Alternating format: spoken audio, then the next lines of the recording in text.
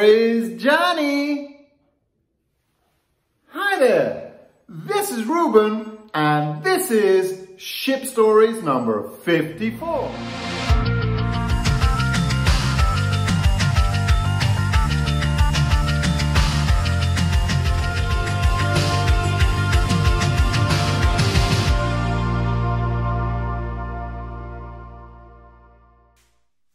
So, scaring you guys with an axe. Why the axe? Because on Friday the 13th, the Norwegian Prima was floated out by Fincantieri, and this is the new Prima class. They worked many years on this new design, and IMA had a big share in designing this ship.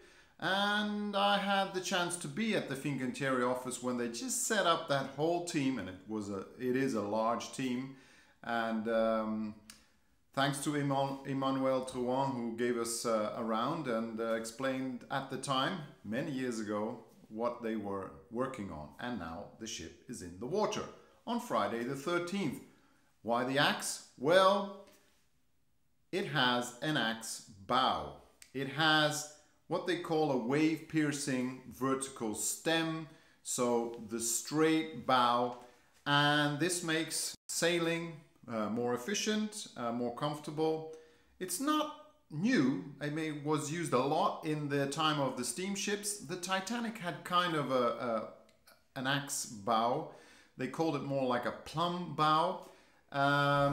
You might have seen it also on another Prima, the Aida Prima, which was built in Japan, which had at the time on the large, let's say modern cruise ships, a axe bow, and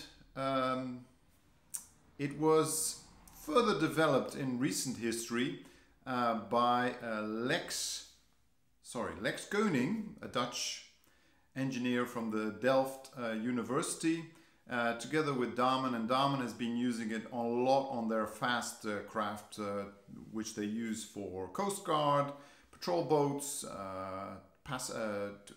crew transportation. So it has been used for a long while, and now it's being used on a large ship.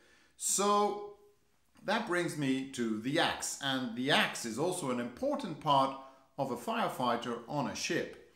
It's required by SOLAS. Chapter 3, number 17 says that a firefighter on a ship needs an axe. And that brings me to the last axe, is Shippax. And Shippax is hosting their annual conference, which unfortunately didn't take place last year.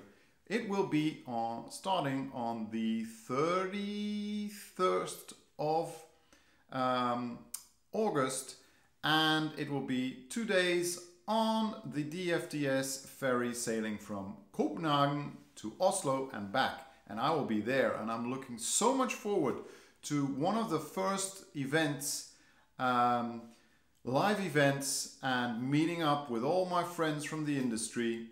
And don't worry, I'm not bringing the axe. It's staying home. I'll use it for chopping my wood. And I'm wishing you a great weekend. See you next week. And join me at Shippax. Bye-bye.